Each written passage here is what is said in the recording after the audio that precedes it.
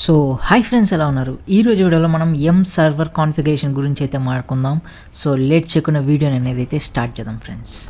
నేను ఇప్పుడు నా రెడ్ హ్యాట్ లైనెక్స్ 8.4 మిషన్లో అయితే ఉన్నాను. ఓకేనా, నేను ఫస్ట్ లాగిన్ అయిపోతాను.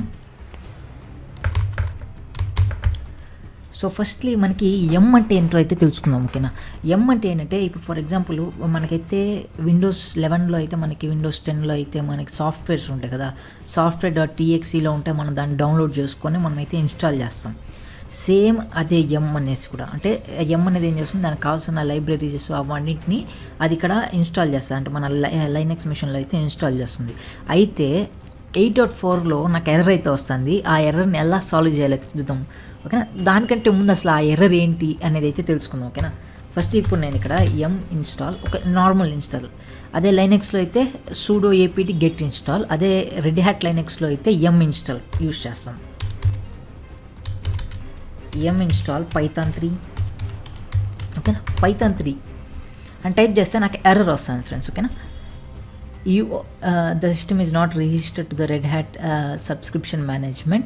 You can use subscription manager to register, and also మన దగ్గర repository అయితే లేదని అయితే చెప్తుంది. సో ఇప్పుడు మనం ఏం చేయాలంటే, మనము ఏదైతే లైనెక్స్ మనం ఓఎస్ ఇన్స్టాల్ చేసామో ఆ ఓఎస్ సంబంధించిన ఫైల్ మనము ఈ లైనెక్స్ లోపలికి అయితే కాపీ చేసుకొని ఆ ఫైల్ని మనం ఒకదానికి అయితే మౌంట్ చేయాలి. అంటే ఫైల్ అంటే ISO ఇమేజ్ ఒక ఫోల్డర్కి మనము MNT అనే దానికి మౌంట్ చేశాక మనకి ఆ ఓఎస్ లోపల మనకి 2 ఫోల్డర్స్ అయితే ఉంటాయి. ఒకటి AppStream అని చెప్పేసి, ఇంకోటి BaseOS అని చెప్పేసి. ఆ రెండింటిని మనము కాన్ఫిగర్ చేయాలి ఒక రిపోజిటరీ ద్వారా.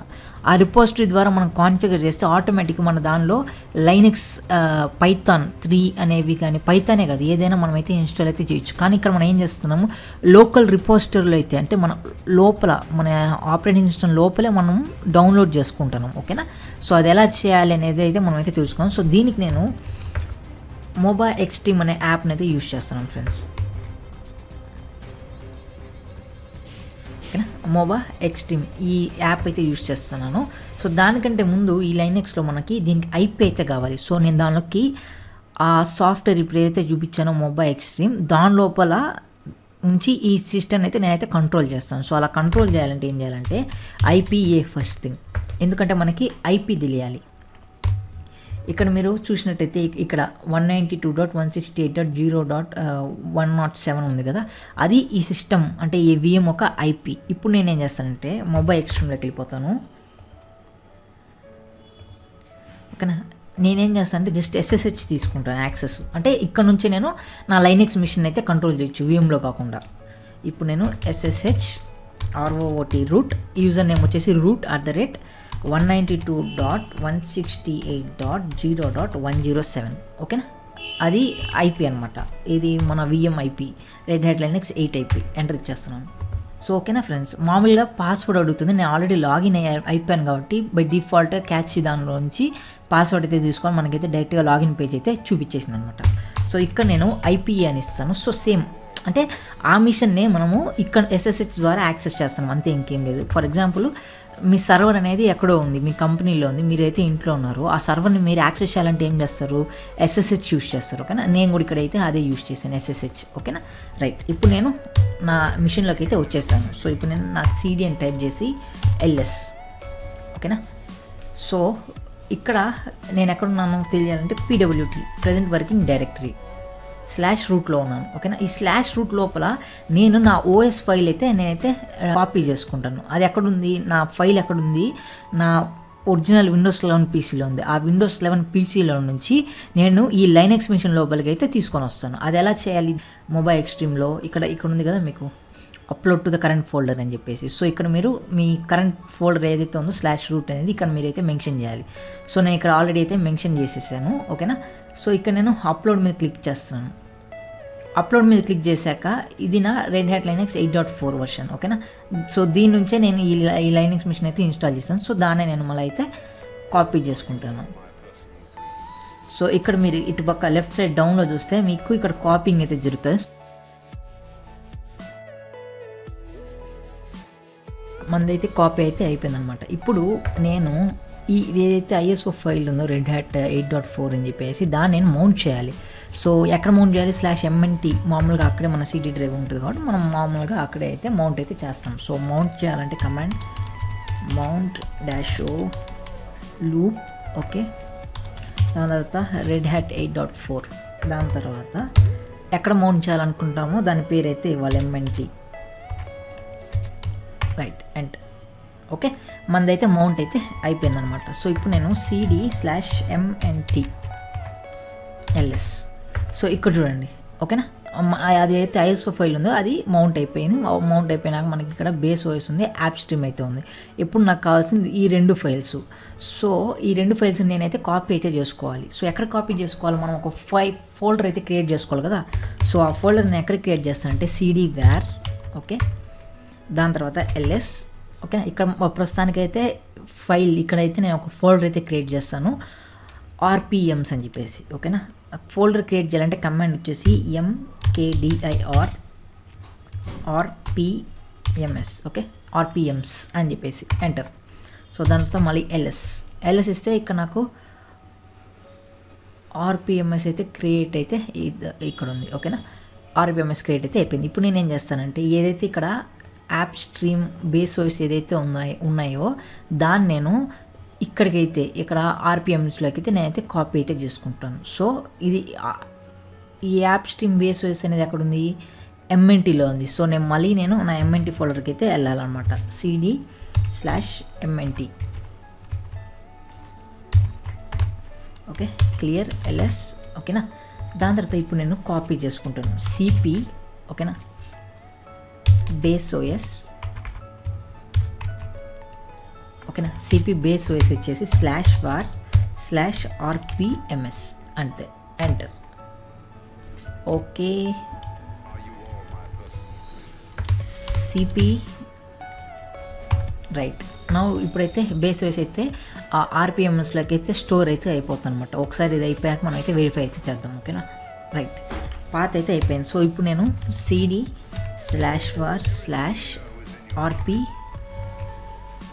Okay okay okay rpms ls ఇక్కడ చూడండి నా BaseOS అయితే కాపీ అయితే అయిపోయింది. సో అలానే ఇప్పుడు BaseOSతో పాటు AppStream కూడా ఉండాలి.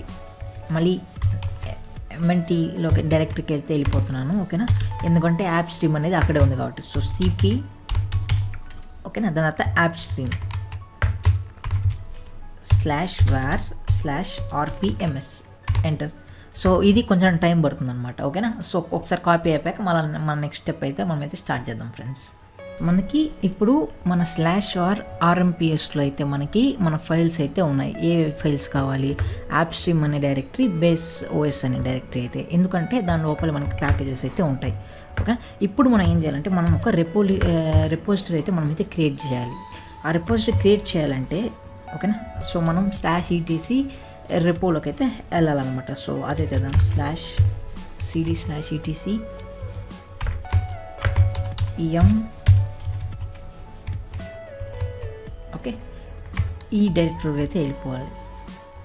దాని తర్వాత ls, దాని తర్వాత మనకి ఇక్కడ ఆల్రెడీ ఒక redhat.repo అయితే ఉంది. సో దాన్ని అయితే మనమైతే ఇగ్నోర్ చేద్దాం. సో మనం ఒక కొత్త ఫైల్ అయితే క్రియేట్ చేయాలి. సో దానికి ఒక ఫైల్ టెక్స్ట్ ఫైల్ క్రియేట్ చేయాలంటే vi ఎడిటర్ అయితే యూజ్ చేస్తున్నాడు. vi RHEL8.4 ఓకేనా, ఏదైనా ఇవ్వచ్చు మీ నేమ్. ఇది 8.4 కాబట్టి నేను 84 అని ఇచ్చేసి రెపో అని ఇచ్చేస్తున్నాను. Repo enter. సో మనకి మన టెక్స్ట్ ఫైల్ అయితే వచ్చేసింది. ఇక్కడ నేను ఏం చేస్తాను, ఐ ప్రెస్ చేస్తాను. ఐ అంటే ఇన్సర్ట్ అనమాట. కింద మీరు చూడొచ్చు ఐ ప్రెస్ చేస్తే ఇన్సర్ట్ అని వస్తుంది. సో దాని తర్వాత నేనైతే ఇక్కడైతే టైప్ చేయొచ్చు. నేను దీనిలో ఏదైతే కాపీ చేయాలనుకున్నా నేనైతే క్రియేట్ చేసేసాను. సో ఇక్కడ నేను జస్ట్ పేస్ట్ అయితే చేస్తున్నాను ఓకేనా. ఇది మీరు యాడ్ చేయాల్సింది ఓకేనా. ఇది ఒకవేళ మీకు కావాలనుకుంటే కింద నేను డిస్క్రిప్షన్లో కూడా ఇస్తాను. ఒకవేళ మీకు ఎప్పుడైనా యూజ్ అవ్వచ్చు అనుకుంటే కంపెనీస్లో మీరు ఇలా అయితే కూడా చేయొచ్చు, 8.4లో ముఖ్యంగా, ఎందుకంటే చాలా ఎర్రర్స్ అయితే వస్తాయి కాబట్టి మనకి. దాని తర్వాత ఇక్కడ మనకు ఒకసారి చెప్తాను. సో మనం రెండు ఫోల్డర్స్ అయితే కాపీ చేసుకున్నాం కదా, ఆ రెండు ఫోల్డర్స్ నేమ్ అయితే మనం ఇక్కడైతే ఇచ్చేసాం ఫస్ట్ స్టెప్ ఓకేనా. సెకండ్ స్టెప్ వచ్చేసి నేమ్. ఇక్కడ మీరు ఏదైనా ఇవ్వచ్చు ఓకేనా, ఏదైనా ఇవ్వచ్చు, మీ పేరు అయినా ఇవ్వచ్చు, ఏమి ఇబ్బంది ఏమి ఉండదు ఓకేనా. కానీ నేను ఇక్కడ నార్మల్గా మనకు తెలియాలి కాబట్టి BaseOS Repository for 8.4 AppStream Repository for 8.4 అయితే ఇచ్చేసాను. దాని తర్వాత బేస్ యూఆర్ఎల్లో ఫైల్ కోలన్ ఓకేనా స్లాషెస్ ఇచ్చేసి మీరు ఎక్కడైతే BaseOS AppStream ఎక్కడైతే కాపీ చేశారో దాని పాత్ని ఇవ్వాలి. మనం ఎక్కడ కాపీ చేసాం /var/rmps/baseosలో కదా. సో అది మీరు ఇవ్వాలి ఓకేనా. సేమ్ కింద కూడా సేమ్ అదే డైరెక్టరీలోనే, కానీ మనం BaseOS బదులుగా AppStream అయితే ఇస్తాం. దాని తర్వాత enable = 1 ఇచ్చేస్తాం, SSL వెరిఫికేషన్ ఫాల్స్ అని ఇచ్చేద్దాం. దాని తర్వాత gpgcheck 0 అయితే ఇచ్చేసి సేవ్ అయితే చేద్దాం ఓకేనా. సో ఇక్కడ నుంచి ఇన్సెట్ మోడ్ నుంచి బయటికి రావాలంటే ఎస్కేప్ షిఫ్ట్ పట్టుకొని :WQ ఓకేనా. సో దాని తర్వాత LS. సో ఇప్పుడు చూడండి మనకి రెపాజిటరీ అయితే క్రియేట్ అయితే అయిపోయింది. సో ఇప్పుడు నేను ఏమి ఇస్తానంటే clean all. ఇది ఏం చేస్తుంది, క్లీన్ చేస్తుంది ఫస్ట్. సో ఇక్కడ చూడండి the system is not registered. So again మళ్ళీ వస్తుంది. సో దాన్ని అయితే ఇగ్నోర్ చేద్దాం ఓకేనా. దాని తర్వాత repo list. సో ఇక్కడ మన ఫైల్ ఏదైతే ఉందో మన ఫైల్ని ఇది రీడ్ చేయాలన్నమాట ఓకేనా. యాప్ దీని లోపల ఉండే మన నేమ్స్ ఏదైతే ఇచ్చామో AppStream for Repository ఇక్కడ మనకైతే షో అయితే చేస్తుంది. సో ఇప్పుడు నేను పైథాన్ అయితే ఇన్స్టాల్ చేస్తాను ఓకేనా. install python 3. సో ఇప్పుడు చూద్దాం ఇన్స్టాల్ అవుతుందా లేదా అని. ఓకే మనకి ఎర్రర్ అయితే వచ్చింది ఓకే. దాని తర్వాత ఎర్రర్ తర్వాత ఎర్రర్ని ఇగ్నోర్ చేద్దాం. సో కానీ మనకి లాస్ట్ టైం ఏమొచ్చింది, ఎర్రర్ వచ్చేసి స్టాప్ అయిపోయింది. కానీ ఇక్కడ ఏదైతే మనమైతే పాత్ ఇచ్చామో ఆ పాత్లో నుంచి ఇవైతే డౌన్లోడ్ అయితే చేస్తుంది.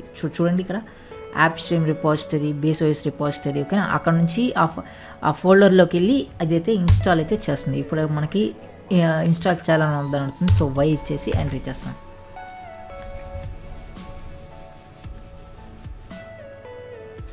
సో దానికి కావాల్సిన లైబ్రరీస్ అవన్నిటిని అయితే ఇక్కడైతే ఇన్స్టాల్ అయితే చేసుకొని కంప్లీట్ అయితే అయిపోయింది. సో ఇప్పుడు నేను ఇక్కడ పైథాన్ చెక్ చేద్దాం ఓకేనా ఇన్స్టాల్ అయిందా లేదా. python 3 version. సో చూడండి python 3 అయితే మనకైతే ఇన్స్టాల్ అయితే అయిపోయింది. సో అలానే మీకు wget కావాలనుకున్నాం ఓకేనా. సేమ్ install ఓకేనా wget ఎంటర్. సో సేమ్ ఇదేం చేస్తుంది, ఫస్ట్ మనకి ఎర్రర్ చూపిస్తుంది. ఆ ఎర్రర్ తర్వాత మన ఏదైతే ఉందో దాని డిపెండెన్స్లోకి వెళ్ళిపోయి ఆల్రెడీ మనకైతే ఇన్స్టాల్ అని చూపిస్తుంది ఓకే యా. సో దాని తర్వాత ఇంకో ఫైల్ని అయితే ఇన్స్టాల్ చేద్దాం perl ఓకేనా. So enter. సో ఇది చూద్దాం ఇది ఇన్స్టాల్ అవుతుందా లేదా. చూడండి డిపెండెన్సీస్ అన్నీ ఎక్కడి నుంచి డౌన్లోడ్ చేస్తుంది, AppStream BaseOS ఓకేనా. మనం ఏదైతే రిపోజిటరీ క్రియేట్ చేసామో అక్కడ నుంచి అయితే ఇవన్నీ డౌన్లోడ్ అయితే అయిపోతాయి. సో డౌన్లోడ్ అయిపోయాక మనం ఇక్కడ ఎస్ అని ఇచ్చేస్తే ఇన్స్టాల్ అయిపోతాయి. ఇన్స్టాల్ అయిపోయాక మనము ఏమంటాము మనం ఏదైతే సాఫ్ట్వేర్ ఇన్స్టాల్ చేసామో దాని అయితే మనం అయితే యూజ్ అయితే చేయొచ్చు అనమాట. సో దాన్ని లైబ్రరీస్ అన్నిటిని perl సంబంధించిన లైబ్రరీస్ అన్నిటిని ఇది అయితే ఇన్స్టాల్ చేస్తుంది ఇప్పుడు.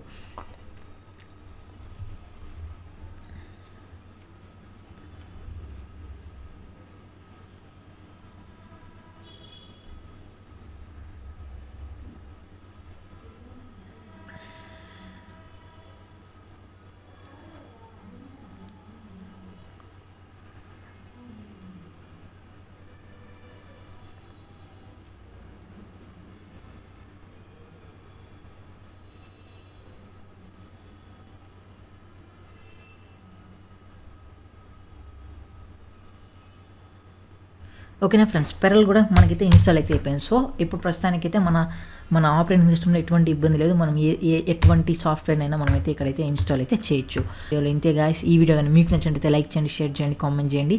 నెక్స్ట్ వచ్చే వీడియోలో నెక్స్ట్ వాటి గురించి అయితే మాట్లాడుకుందాం. So thank you friends.